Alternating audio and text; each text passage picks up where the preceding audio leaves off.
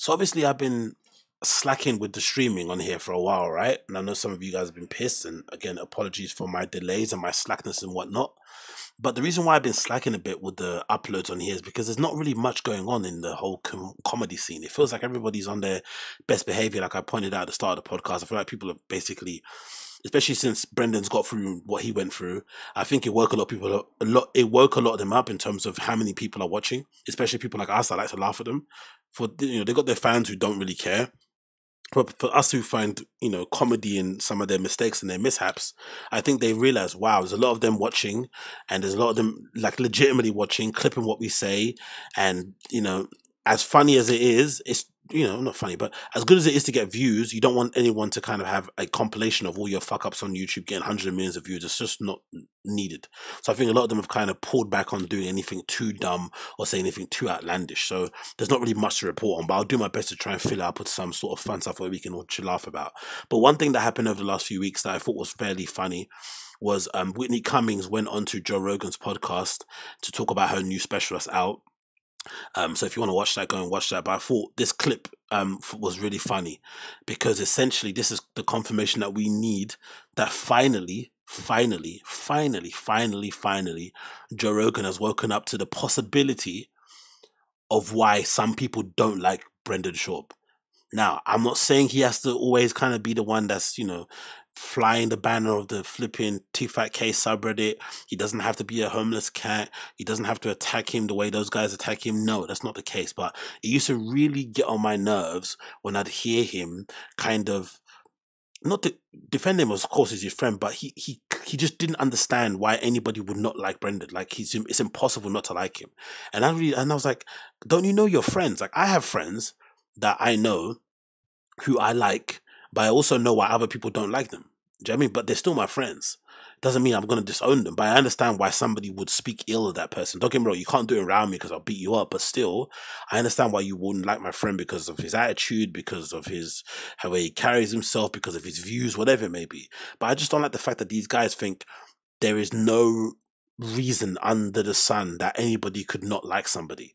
It's because, you know, it's just because they're hating, just because they're jealous of you, because they want your success, they want your money. It's like, no, sometimes we could just look at you, not like your character, think you carry yourself a certain way and just make our mind up that way.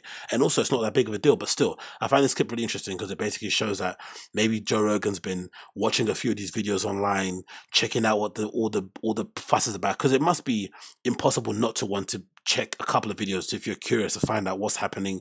Why is everybody attacking Brendan? Why don't they like him? And clearly he's kind of found that out because I think this clip from his podcast featuring which Whitney Cummings basically confirms that he understands now why people don't like Brendan Schaub. In this documentary, the most, or he's aware at least that he's not liked. Hated man on the internet. No. Did you hear? Who is the most hated man on the internet? His name is Hunter Moore. I don't know. Brendan Schaub just went like this. Oh. Whew. I remember this guy.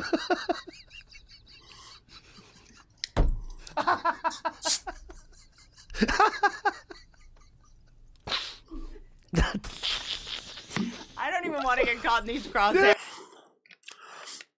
Oh yeah, and it's interesting too because throughout her entire what's your thing called, podcast promo tour thing, I don't think I've seen Whitney Cummings on The Fighter and the Kid. Maybe I'm mistaken, but I don't think I've seen her on The Fighter and the Kid yet, which is funny because obviously they always used to be close friends and stuff. But ever since what went down with Crystalia went down, or what happened to Brian, what happened, you know, whatever went down to Brian happened as well, she's clearly kind of distanced herself from that entire group of people. Which, if I'm to be honest, if I was them, I'd be a bit pissed off about.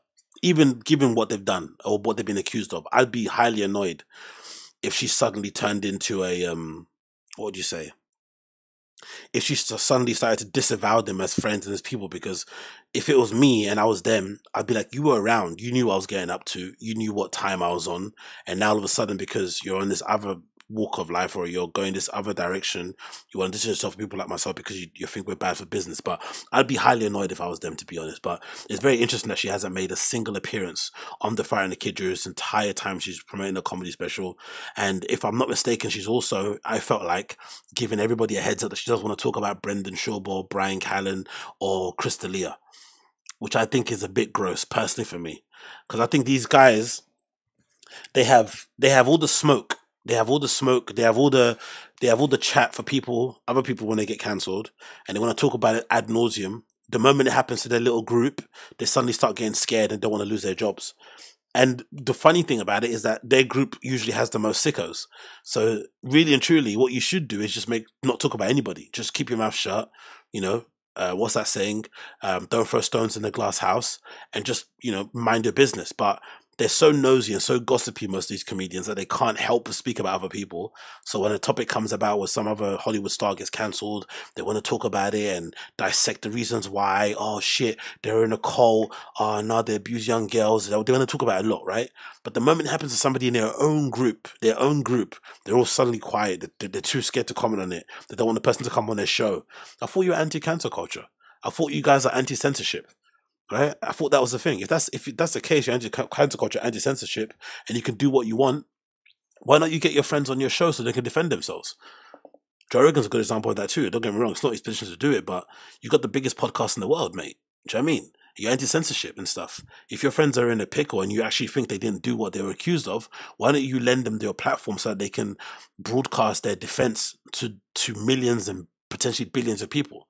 But they don't, because they're all full of shit, which is not a bad thing. Again, like I keep saying, being full of shit is not a bad thing. I'm full of shit. You're full of shit. But we know we're full of shit. For some reason, these guys don't think they're full of shit. That's the thing that's really funny. Even though they're comedians, by your very nature, you should be full of shit. Do you know what I mean? Because you're a stand-up comedian. That's the whole reason why you're funny, because you're full of shit and you make that funny. But for whatever reason, they don't grasp that, and they turn into these kind of weird contradictions of themselves when they get put in the same situation. It's really, really strange. I don't really know why it is exactly, but I have noticed it a bit. And I'm honestly, if it was me and I was Chris D'Elia and I was Brian Callen and I was Brendan Schaub, I'd be like, how dare you? How dare you think you're above me now? How dare you think, how dare you basically turn your back on me and all that, whatever it may be, because you were there. You were fucking there. Do you know what I mean? You know exactly what time I was on. You know exactly what type of person I am. And now all of a sudden you're trying to, you know, pretend to be the better person or whatnot. It's just, nah, I wouldn't have it, man, personally, if I was me. Again, that's not me excusing what they did. I still think they're all guilty. Personally, for me, I don't think there's any smoke about fire. Don't get me wrong. But I'm just saying, if I was looking at it through the eyes of those guys, I would be annoyed. Don't get me wrong, I'd be really annoyed.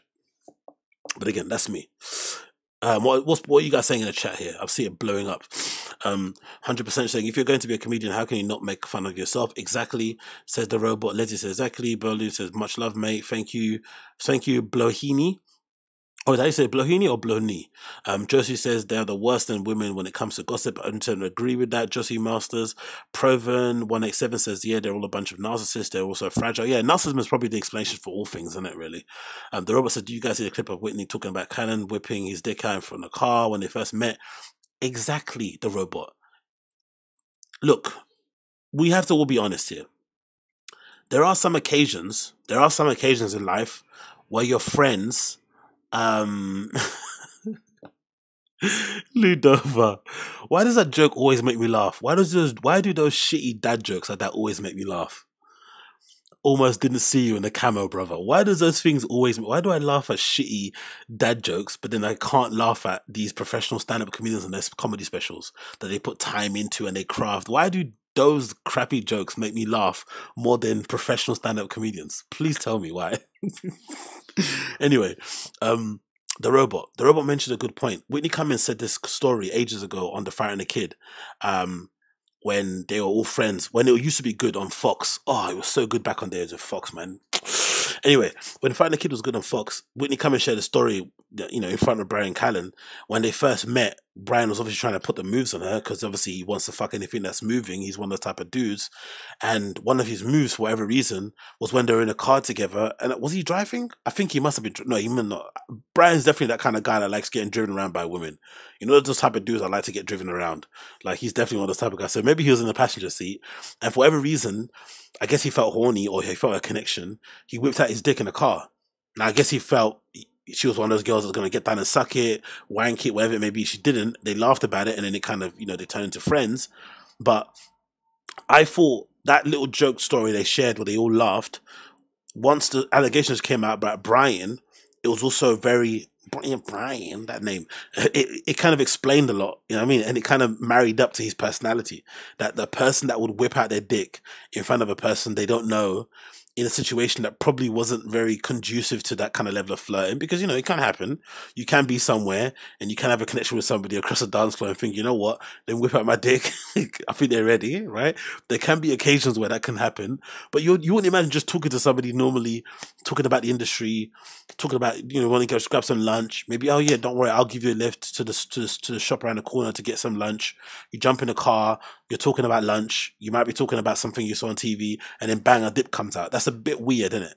But it also explained, I think, the allegations against Brian at the time. It definitely explained it, and it made me believe that those allegations were definitely true.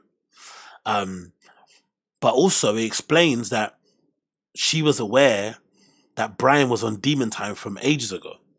So if you witnessed that, I'm pretty sure her close relationship with Chris D'Elia, there's no way that she didn't witness or wasn't present or around the times when he came into the comedy store with a haram of flipping 16-year-olds. I don't think that was ever not the case.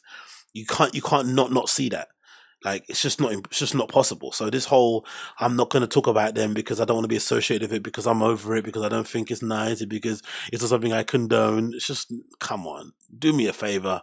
Do me a fucking favor. You were there, you knew. We all know you knew. But yeah, what are we going to do, man?